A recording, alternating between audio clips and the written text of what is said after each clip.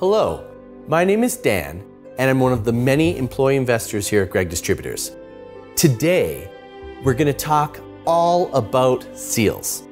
Did you know seals prefer cold sea waters and are mainly found in the Arctic and... Dan, wrong seals. Oh, wait, I'm talking about the wrong type of seal.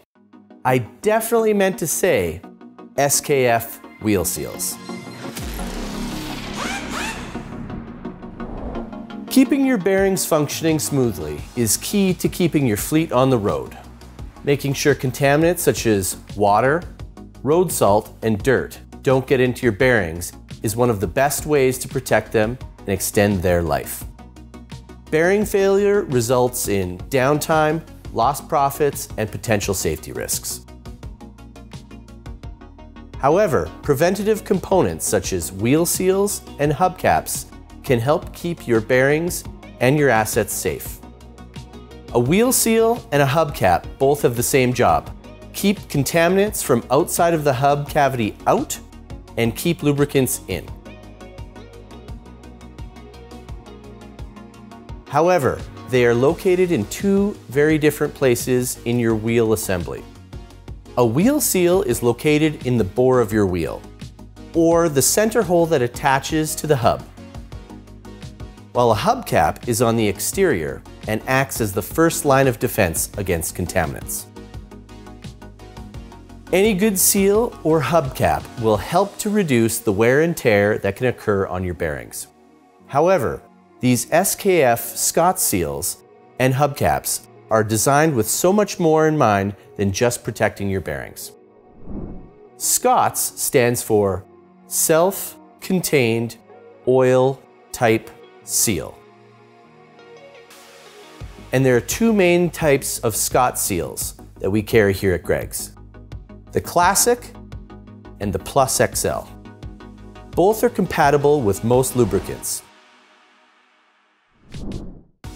The Classic is coated with a water-based acrylic sealant called Bore-Tite, which is used on the outside edge of the seal to compensate for any small imperfections that the bore may have, all while helping to provide a positive seal. The one-piece design includes a primary sealing lip, dirt lip, bumper lip, and spring lip to keep contaminants out of the system and keep lubrication in.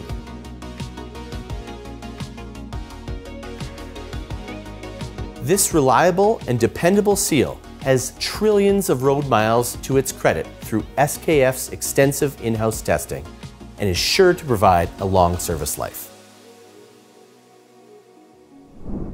But before you install your new Scots Classic, first use a hub oil seal puller to remove the old one. It should also be noted that the Classic seal does require a special tool for installation, but we've got you covered for everything you need here at Gregg's. First, put the installation tool together.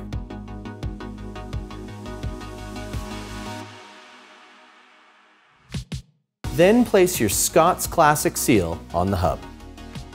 Next, holding the tool handle straight, drive the seal with firm hammer strokes until it is squarely seated.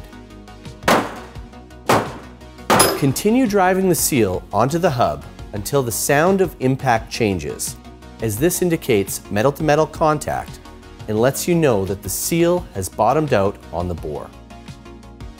Now be careful. After hearing this sound, you do not want to strike again, as you could damage the seal, the hub, or your bearing. Finally, check for freedom of movement by manually moving the sealing element up and down and ensure the inner bearing turns easily. Use some caution with these steps, as 90% of premature wheel bearing failures are the result of improperly installed wheel seals. This can lead to lubrication leaks and serious damages.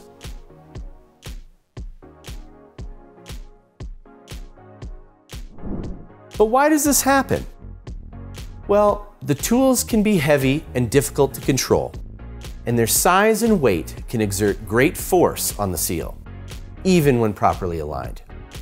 These tools also tend to get damaged over time or get lost and misplaced, leaving you to improvise.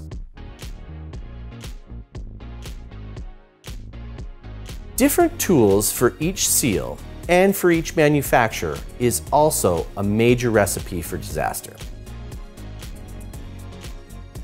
That's why SKF created the Scots PlusXL.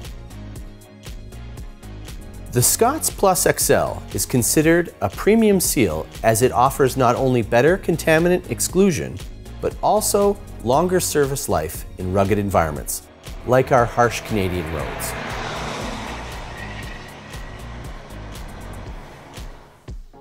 The PlusXL features a wave seal design that helps sweep oil back to the bearings.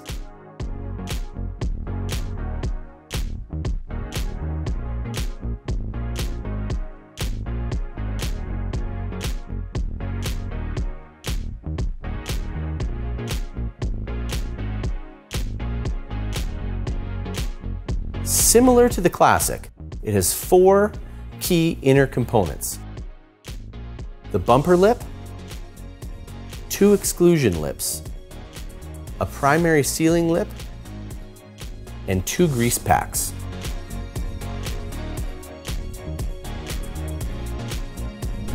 So you know, the PlusXL definitely seals the deal.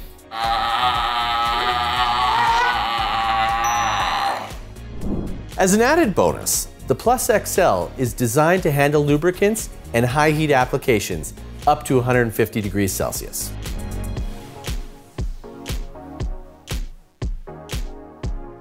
And the Scots PlusXL is the only heavy-duty seal that doesn't require special tools, since it can be installed by hand or gently tapped in place with a rubber mallet. To install the Scots PlusXL seal, lightly lubricate the inside and outside of the seal. Don't worry, you can use the same grease with both the bearing and the seal. Then, press down on the seal evenly. Just make sure you are applying an even driving force to avoid tilting or damage. Once the seal is evenly seated and bottomed out in the bore, check to make sure that both the seal and the bearing turn smoothly. After that, simply wait a few minutes to let the rubber settle before reinstalling the hub assembly. Having your hubcaps properly installed can also help extend the life of your bearings. SKF hubcaps have heavy-duty durability and are compatible with most common oils and greases, including the latest synthetics. They also act as a vent that releases excess air whenever there is a rise in air pressure through actions such as braking. But how do you determine which hubcap you need? It's actually simple. Just count the number of mounting holes you require.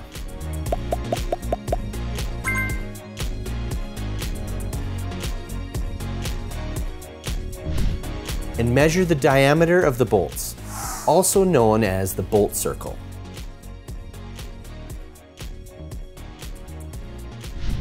With these measurements, you can easily find the correct SKF hubcap. Even when you use all of the preventative components I've mentioned, bearings can still fail. Here at Gregg Distributors, we carry an extensive inventory of tapered wheel bearings directed toward the heavy-duty fleet market. So, if you ever need a replacement, just ask one of our helpful 100% Canadian customer service staff members. Now, if you have any questions or comments, feel free to let us know in the comments section down below. Or you can visit our website at greggdistributors.ca. Again, I'm Dan, and thanks for getting your bearings with me here on Gear Up with Greggs. Canada all the way, eh?